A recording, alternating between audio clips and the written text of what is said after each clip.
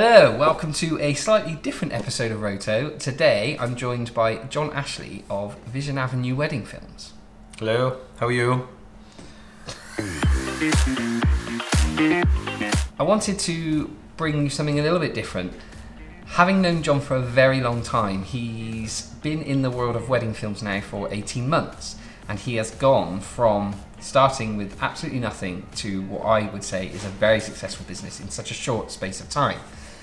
I've been doing films and photography for over 12 years, and I wanted to bring you some information from someone that's doing it and launching their business right now.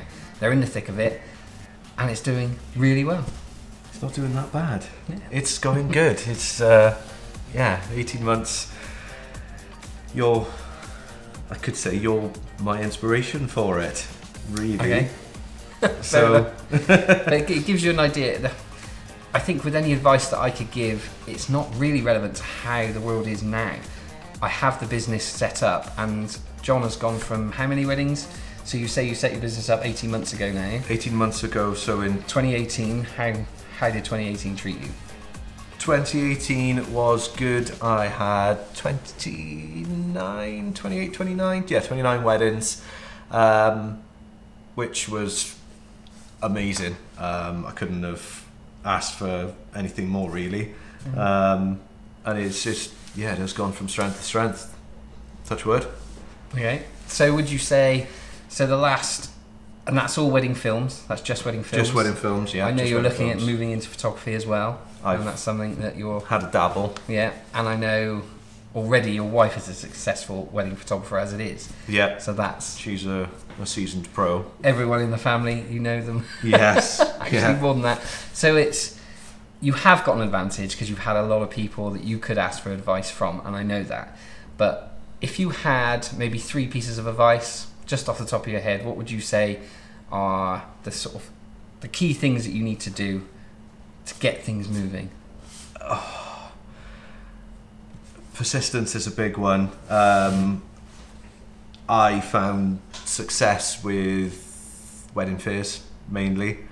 I found a fair bit of success with Instagram, to be honest. I know you still haven't dabbled in the world of Instagram. Not on Instagram. I have got an much. Instagram account for my wedding photography, but I've booked a couple of weddings from Instagram just by posting pictures of my food. so you're booking wedding films purely by using Instagram itself? Purely by Instagram. Okay. I booked 2 late last year from it, so looking at December time for Instagram. Facebook obviously is a fairly big one, but I got to be honest, even though from the accent you can tell I'm across the water in Wales, since the bridge tolls have gone, it's made a massive difference. Yeah, I must say, for those that don't know, in the southwest, I'm based in the southwest, John's based in South Wales. We're actually just a matter of miles apart, but there is this very large bridge, and for the last 20 years, however long it's been there, it's been an expensive toll. Not to stop you from going over, but it just made a difference. Since the 1st of January this year, the tolls were scrapped. The bridge was brought back by the government, and the tolls were scrapped. And that's made a huge difference just for both of us to get over the bridge. Absolutely. Sort of to catch up like this, but also for any business, and it's had a big effect on the sort of the southeast of Wales and the southwest of the UK. There's a lot of factors going back and forth, which has made it really easy. So that's quite interesting that you found that you're coming this way for a lot of work. And for the first 10 years of my business, I was going over South Wales quite a lot. There was a lot of other companies that weren't willing to travel. I think that's probably something you've got to be willing to travel. Got to 100%. I mean, I've got weddings now this year, Devon, Southampton, Dorset, and you've just got to go with where it takes you. You can stay over the night. Yeah. Factor that in with your costs. And it sounds like they're all very close by, but they're not here in the UK. That's considered quite a trip. If you're going from South Wales to Devon, it's a good couple of hours. Good couple of hours drive. It's drive, not a one-day event, and then you're looking at, do I have overnight stays and everything else? But you've got to be willing to travel. especially when starting out, and that I don't think that's changed. That's the same for me 12 years ago as it probably has been for you last year. Biggest piece of advice, well, biggest thing that I learned from is YouTube. Loads of editing tips, loads of how-tos, and I don't think you had that back when you started. No, many months ago. There was nobody like me giving advice. There's so many photographers and videographers on YouTube now giving you all the tips and tricks.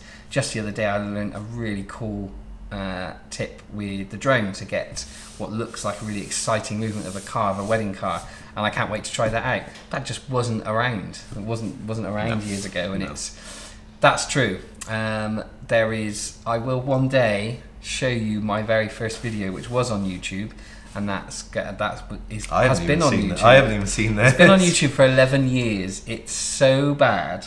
It's so bad. But I've kept it there. It's not under my normal channel for my business page, but it's there, and it's still there, and it still gets views amazingly. But it's bad, and it just shows how far YouTube has come just in the last probably 5 years. It's just become a hub for everything you want to know. Massive. I edit with Final Cut. I'm a Mac user, so learning how to do that from scratch. I've most probably still been doing it now, but YouTube gave me a massive push and a help where I could just watch the videos, stop it, play it, try it on the computer, then go back to it. So it was So taking as much advice online as you can then. Yes. Be willing to travel. Taking as much advice as you can online. I think what everyone wants to know is what camera they should buy, and there's never a right or wrong answer. No. But let's say, well, how did you start? What did you start with? We can see you've already got a lot of Sony gear on the table, but we know you didn't start with that. Nope, didn't start with Sony. I started with Panasonic. I started with a GH4R. One of the reasons why it's got unlimited recording time. So that was kind of my safe camera. Stuck a nice wide lens on there, and started with that. I also started with a Panasonic G80, which still I think now I'm going to be very disappointed to get rid of it. It's a gorgeous camera. The colours from Panasonic are fantastic, but as everyone knows, there is downfalls to the Panasonic system. Yes. Yeah, I think it's the main things are focusing with Panasonic, and that's easy for us to say moving over to Sony, and it's very easy. This is being recorded on Sony right now, ironically using manual focus, but that's because we've got a lot of gear on the table and we don't want it to pull away from our beautiful faces. But if with regards to the Panasonic, it is, I think, a great starter system still. My overhead camera rig here is the G7, which was the first, I think, Panasonic camera to be like, okay, this does 4K, 1080 at 50 frames or 60 frames per second for a nice bit of slow-mo. It wasn't stabilized like the GH4, and GH4R isn't a stabilized sensor, but I think it's still the place to start if you're looking for a camera to just get you going, even if it was just one camera and you're thinking, right, this year I want to shoot some wedding films for free, so there's no pressure, but to get your sample reel together, that's the main thing you need to do. I would highly recommend the G80. Yeah, absolutely. Yeah, G80, G85, as they call it in, I think, well, they call it a G85 in America. Yeah, I think it's G85 around Europe as well. And that's basically the newer version of the G7 because it has a stabilized sensor. Yeah. The only downside is not unlimited recording, but that's why you had the GH4R. That's why the GH4R, gives you unlimited recording, so you had your wide angle and your creative camera being stabilized on a gimbal or whatever you want to use. And there's still a lot to be said for the Panasonic range. If I had the money today, I would still start with, I'd probably keep my G7, which I still use as a wide angle, and for wedding video work I still use the GH5, and I still absolutely love it. Focusing is a little bit trickier than if I was using the A7 III. I have the A7 IIIs for photography, and John has been pushing me to use Sony for my wedding video work. Absolutely. And looking at some of the work that John's been producing in the last 12 months has sort of sold me on the idea, to be honest. Yes. I'm reluctantly holding out for the A7S III, but not really sure how and when that's going to arrive and how expensive it's going to be and if it will work, but I'm very seriously considering Sony because of what John's been doing. So tell us a little about what you use today. 18 months in. 18 months in and now. What are you using? Yeah, I use 2 Sony A6500s. I have ordered the Sony A6400, which was supposed to be here today. Yes, we're a bit disappointed. We're not doing an unboxing for you today. I'll be totally honest. It was a bit disappointing, so bit of a delay on the delivery for that. So I'm a bit gutted with that. But we will do an unboxing soon. Lenses wise, I use a 18-105 f4 as my kind of run and gun. Only had it a couple of weeks, done a couple of tests, used it as a wedding about a week ago, and it's fantastic. It's absolutely brilliant. I love the power zoom. A lot of people have said that the power zoom is very, very slow. I haven't found that. I found to be great. Yeah, f4, little bit of a pain in low light, but obviously with the Sonys you can crank the ISO up a little bit to kind of counteract that. So would you say with the Sony, so even though you're using f4, I know that's the other slight downfall of the Panasonic, being a smaller sensor, not quite as good in the low light, especially on an evening. Mm-hmm. Have you found even with f4 that the low light is still that much better? Yeah, one of the venues that I shot at last week using it, it's quite dark in the evening. They haven't got very many disco lights. Okay. Yeah. And yeah, I think I put the maximum I put the ISO up to was around 6,000, 8,000. Okay. And touch of the noise reduction, but nothing major. And I still had a really, really usable shot. Okay. And that was first dance, so important clips. Yeah, I think especially around the evening, first dance, fireworks and sparklers have become very popular in the last year. Mm-hmm. So you do need that good performance in low light, which I am finding that the Sony will be something that I start moving over to, I think, purely for that. It'd be interesting to see the files. In fact, if this goes to plan, you would have seen a clip just then of what that looks like. And you can just see the quality of the filming that John can produce from these things are fantastic. And I haven't paid him to say that either. That's very good. The work is fantastic. The other lens that I use, I know a lot of people use this, especially on the 6500, yes, is the Sigma 16mm 1.4. It is a brilliant lens. So what's that equivalent to on the 24mm, I believe. 24mm equivalent, okay. Equivalent, 1.5 crop. Normally this will go on my gimbal, and I will my signature-ish first dance shots are on a gimbal, kind of spiraling around the couple. Yeah. When I was using the G80, the Panasonic, I struggled a little bit with focusing, especially when I was pulling in and pulling back out with the gimbal. With the Sony, I've not had any issues at all. That's again, definitely a big benefit of the focusing system on the Sony is that much better. Yeah, absolutely. And then in my camera bag as well, I've got the Sigma 30mm, which is a bit tighter. I think it's equivalent to about a 45. It's not quite a 50. Right. Is it 1.5 crop more or less, or 1.6? 1.5 crop. 1.5. Yeah, 1.5 on the 6500. I'm still talking old money with Canon, which was 1.6 on my crop sensors, and even that, trying to do the math. We're not trying to be awkward, we're just trying to give you an idea of what the full frame equivalent is like. Okay. So yeah, I use the 30mm 1.4 as well, which is a bit tighter, a bit more of a portrait-y-ish lens, not full-on portrait, but that's another great lens. It is really, really sharp, and for the price, it's a great lens. Yeah, we got an idea of price of what the Sigmas are at the moment? I think I paid at the time. I think I paid for the 16mm was $399. That's not bad at all. Pounds. And that's just native Sony mount. Native Sony mount, no and that adapters. Is crop sensor only, as I understand it. These are crops, these are crop sensor only. So only for the 6400 or 6500, not the A7 III. but I have seen someone use it on an A7 III on a YouTube video. Okay. And they said they put the say A7 III into APS-C mode, and it was amazing. Yeah, that's the one benefit with the A7 IIIs is you've got you can shoot in a crop mode effectively, so you can still use it.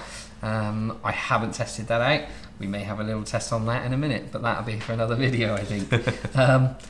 But yes, it's very much the quality you can get from these Sigma lenses, and they are the contemporary range. Is that what they're called? Yeah, contemporary range. There's 3 in the contemporary range. They're fantastic. I am missing one at the moment, which I'm going to be buying soon, which is the 56mm, which is 84mm equivalent. Ah, yes, that's just come out. That has long come out, and the tests I've seen on that are brilliant. Yeah, that does look good. That's certainly something that I'm keen to play with, and we've got a few weddings together coming up this year, and we will be geeking out and playing with all this gear. Absolutely, absolutely. So the other thing I wanted to talk about now, John is very technically minded with a lot of his gear. He's a bigger geek than I am, and he does go into the detail. And the other thing with yourself is sound. Yes. Now you must have good sound, especially for ceremony, speeches, first dance in the wedding world, any corporate interviews that you do. You need good sound. There's no way around it.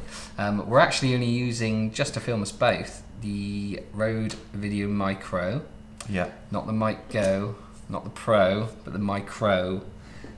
It's confusing. It's confusing. It's confusing. But that's actually one of the cheapest. I think it's the second cheapest Rode video mic that they do.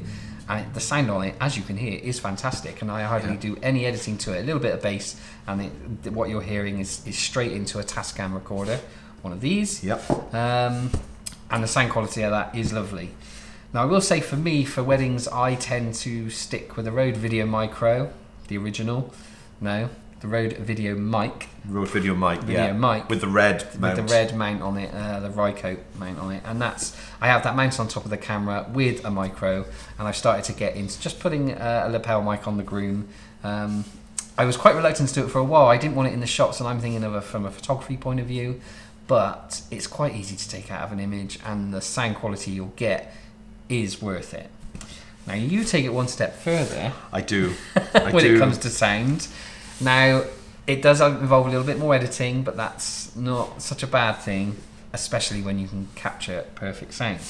Yes. Like, tell us what you use for your standard wedding ceremony. Standard wedding ceremony. I come from an audio background, so after college, I've done a lot of audio sound engineering. So yeah, sound is very important to me. Like I say, all wedding videographers sound. If you mess up on the ceremony or mess up on the speeches, yes, it's game over. Completely game over. Which, touch wood, we've both been alright for the years, and absolutely. This is why you use multiple cameras. Yes. Going back to when you first start out, and I say you use one camera, that's when you're doing it for free. When you start taking money, make sure you've got two cameras. First 2 for 3. For free, not 3. 2 for free. Yeah. You don't want to. You don't want to mess up. Nope. So multiple cameras, each with a microphone on the top of each one. So when I started, I've literally just ordered. Came yesterday a Rode Video Micro. Yeah. What we're using now. Yeah. So I've got 2 of them, and I actually picked that up for 35 quid.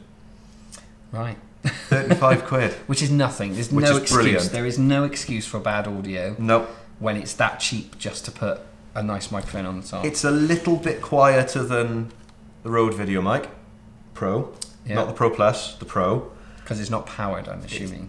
There's no battery, is there? But all I've done is crank up the gain inside the camera, and I've got really, really good audio. I've done some tests yesterday to kind of get them both the same, and they're great. But going back to what I use, I've got a Rode Video Mic Pro.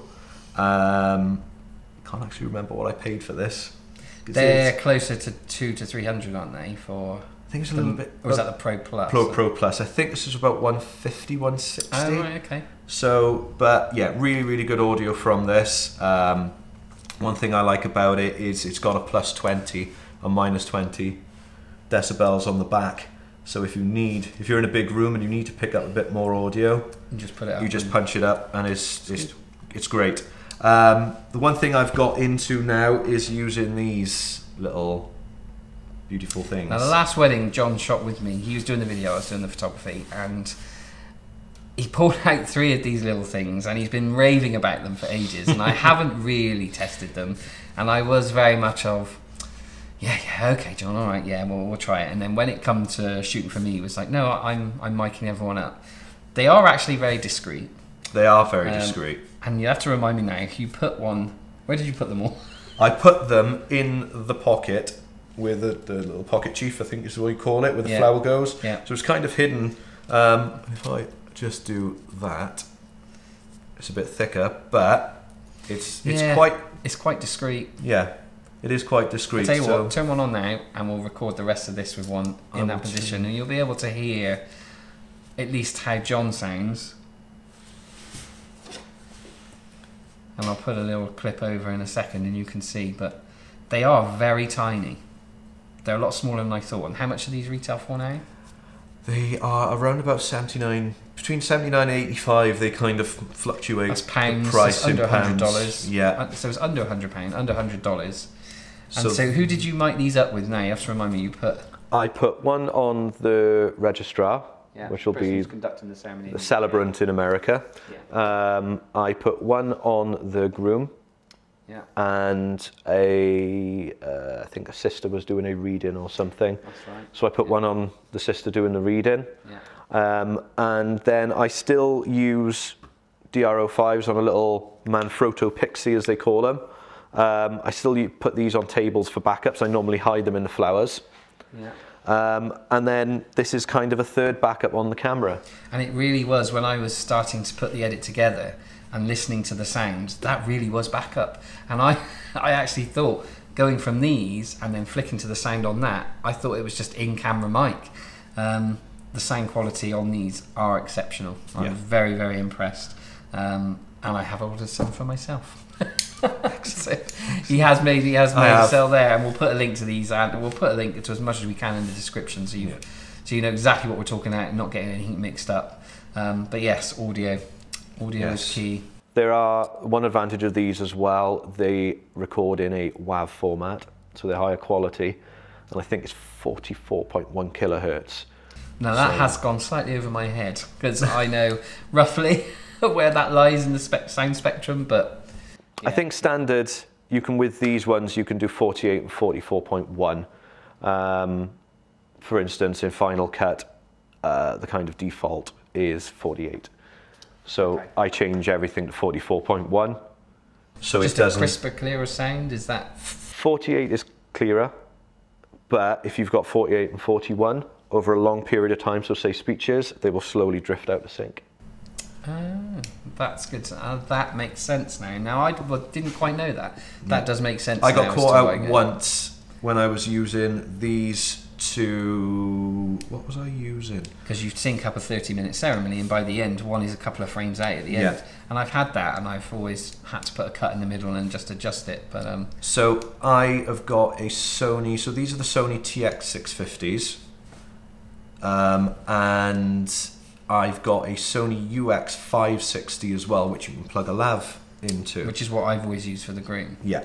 And I got caught out using, I think I'd ordered it the day before a wedding, and I changed the settings a little bit, but I didn't change the settings completely. Yeah, that makes sense. So when it comes to the speeches compared to this, I got caught out with 44.1 and 48 kilohertz.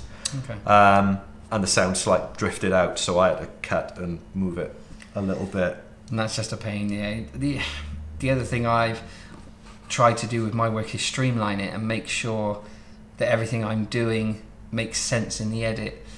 So I don't overshoot anymore. I make sure that I capture all the key moments, and I'm always rolling to a certain extent.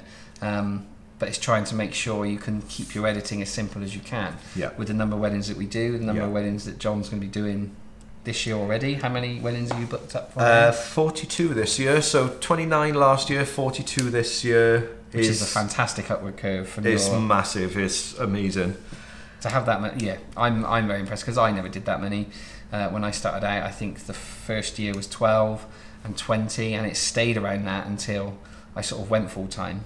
Now you are full time. I am full time. Yeah. You went full time from the off, more or less, didn't you? I did. Yeah. I've been self-employed for coming up 10 years now. I started off with web design. That went downhill. And when I met my wife 6 years ago, who with her father was already well versed in weddings and wedding photography. Established wedding photographer. She's been shooting weddings since she was 14. Yes. So yeah, she's been shooting for a long time. And shout out to Sam and Capture the Moment. Yes. And Jeremy. Great. Hello. I'm sure you're watching. Yeah. So I met Sam and obviously got into the wedding industry with her. Obviously met yourself. Matt did film my wedding. It's a natural choice. Absolutely, which was brilliant. Yeah, and I took a lot of inspiration from Matt, and Sam had mentioned to me what about doing film, and he was like, never done it before, but I'm quite confident just to dive into something and just go, right, let's see what I can do. So yeah, I purchased the Panasonic cameras. Matt was using Panasonic, so he was kind of like, okay, I'll use... I think I remember you saying, because I was using Panasonic, it was all, what shall I get? And I remember I had the G7. Yeah. I keep pointing up there, it's because it's hanging over us on the overhead rig. Not that we're using it today.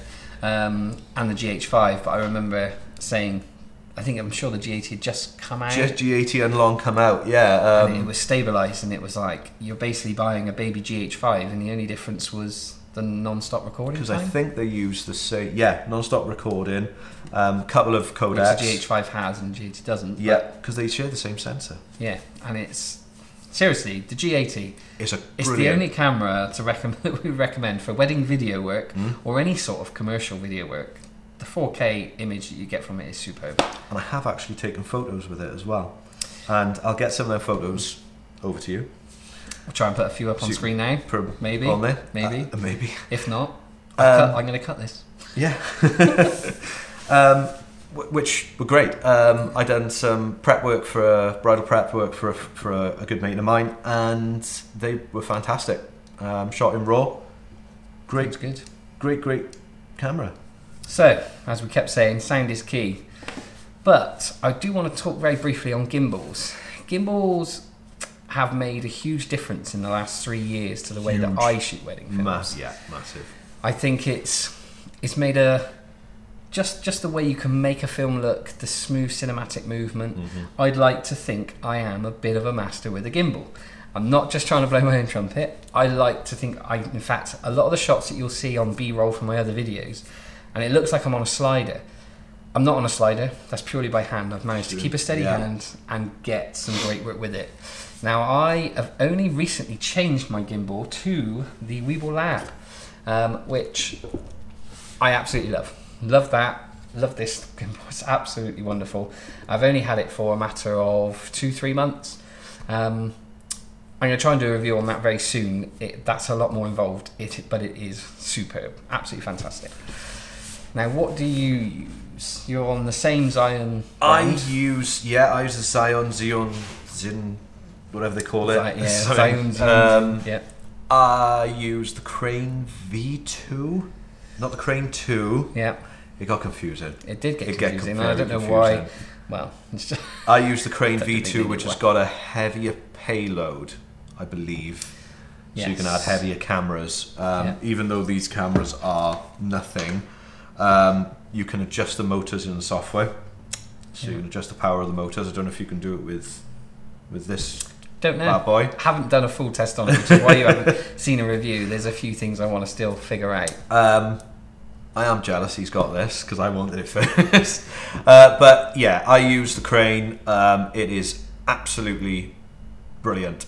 Like I said, your first dance shots are more kind of static. Yeah, I tend to, can be difficult if the couple don't move. I like to let the couple move in the shot, but then I like your shots when you do then move in and around. Luckily, I work with my wife a lot, so she kind of understands that I can move in front of her and she can shoot around me. Yes. Which always helps. it's hard, and you're looking. He mentions with his wife because she'll be doing the photography, and it's making sure that you're not stepping on the photographer's toes. Yeah. You both have an equally important job. I do both, and I think they are both, especially in the last couple of years, equally important.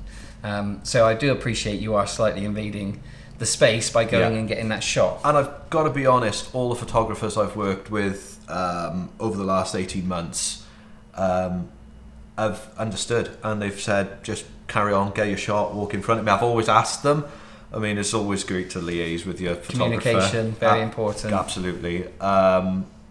And they've been great, and they've said, yeah, just jump in front, that's fine. And I've jumped out of the way when they've asked me to get a certain shot. So yeah, as long as you've got your coverage, then I don't think it matters really. But yeah, I'm more kind of, if the bride is spinning this way, I will spin the other way and slow it down. Yeah, and it does look lovely, and there'll be a shot right now. As we're looking at it now, you can see this is a lovely shot to have in there, and it's one that I should look to involve in. I think if I had a package where there was maybe 2 videographers, it depends. You want to make sure you've got your wide shot. Always have a wide shot. I always, again, wide shot, my GH4R, which will be my 6400 now. That will be on a wide, unlimited recording time. I can just set and forget, stick that in the corner, because if anything happened to my gimbal or anything happened to the camera on the gimbal or whatnot, I've got a backup.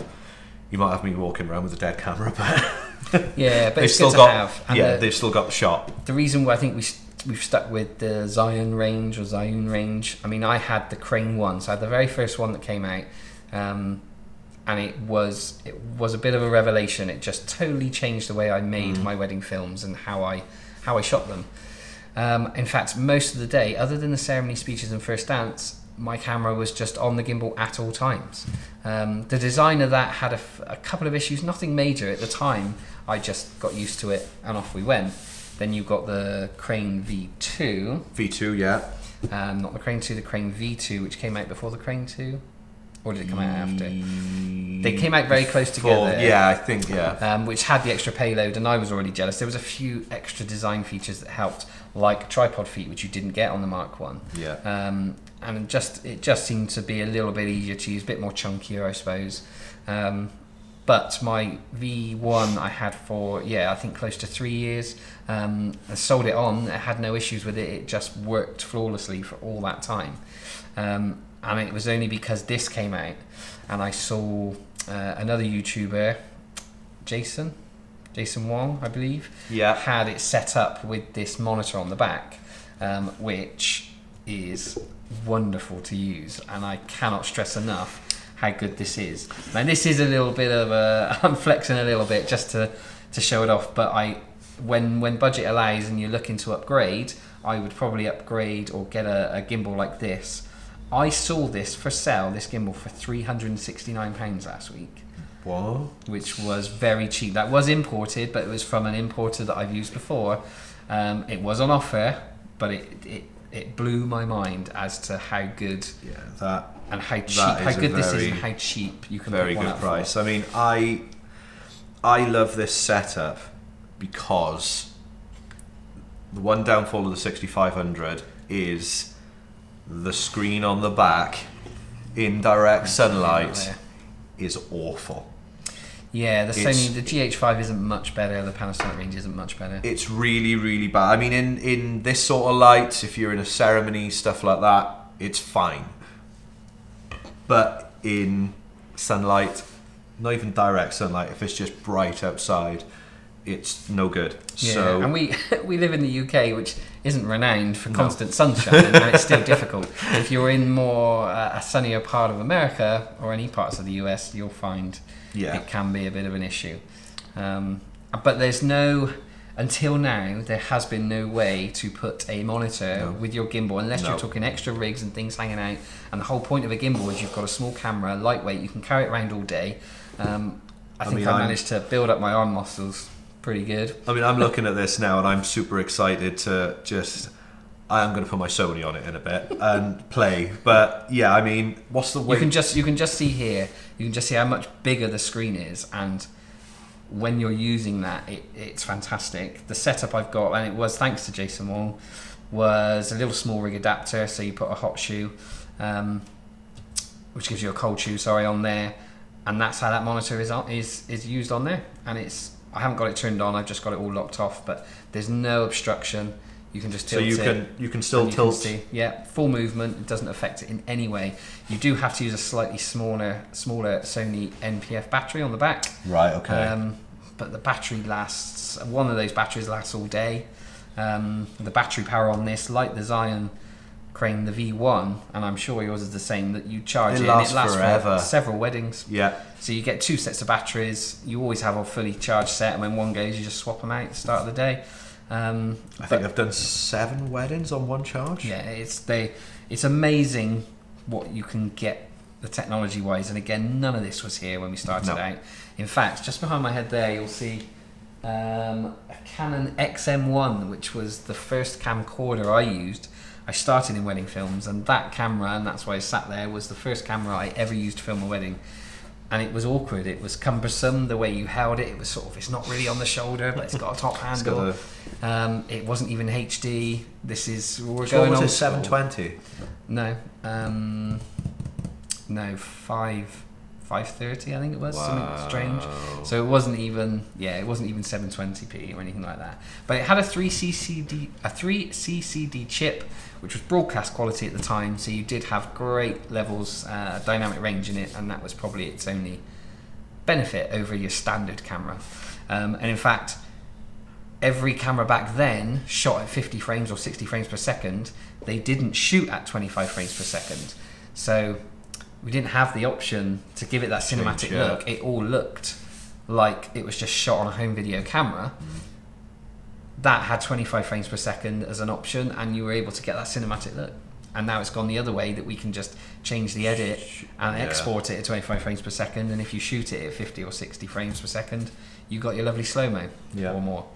So it's quite interesting how that's worked out, but in a roundabout way, what I'm saying is this technology just wasn't there. That camera would never have got on a gimbal, so gimbals were never made. It wasn't even thought of.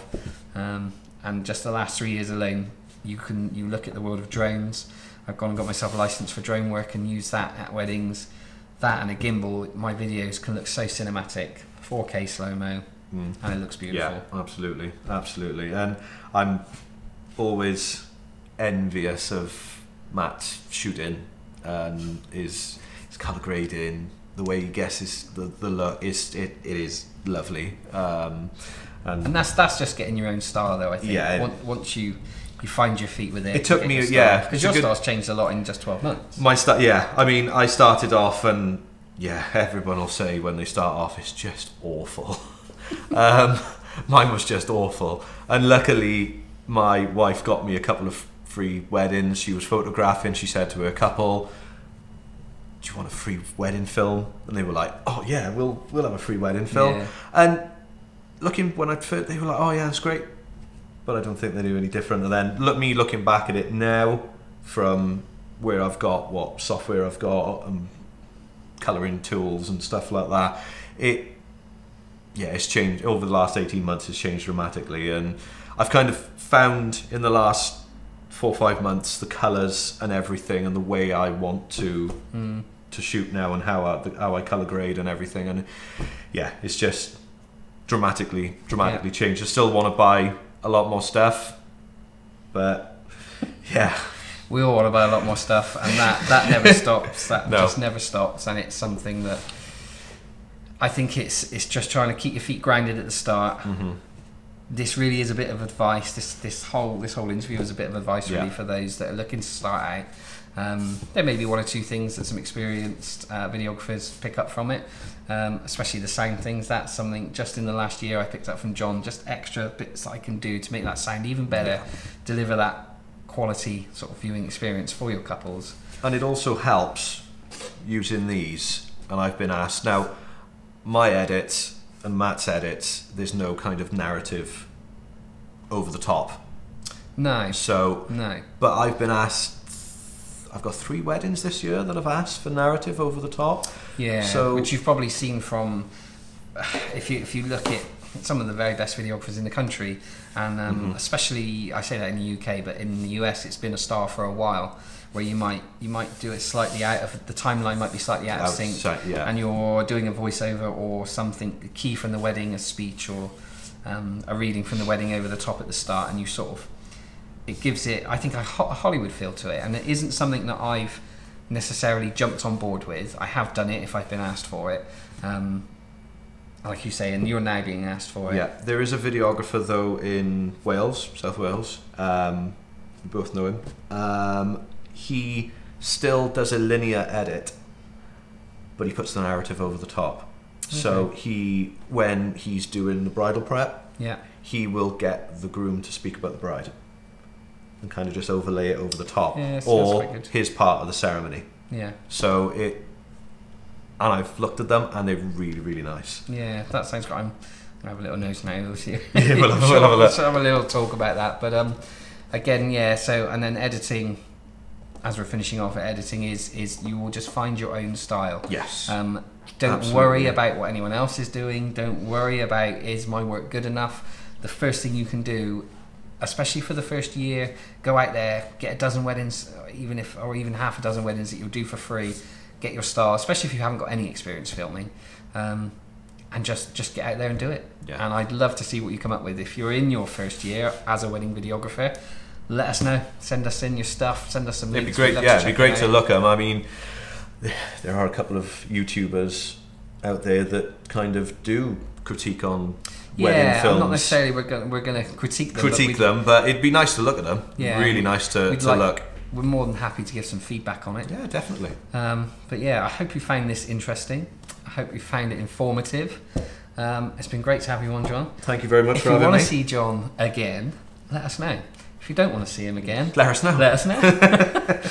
If we get any dislikes, I'll know it's because you don't like John, and that's fair enough.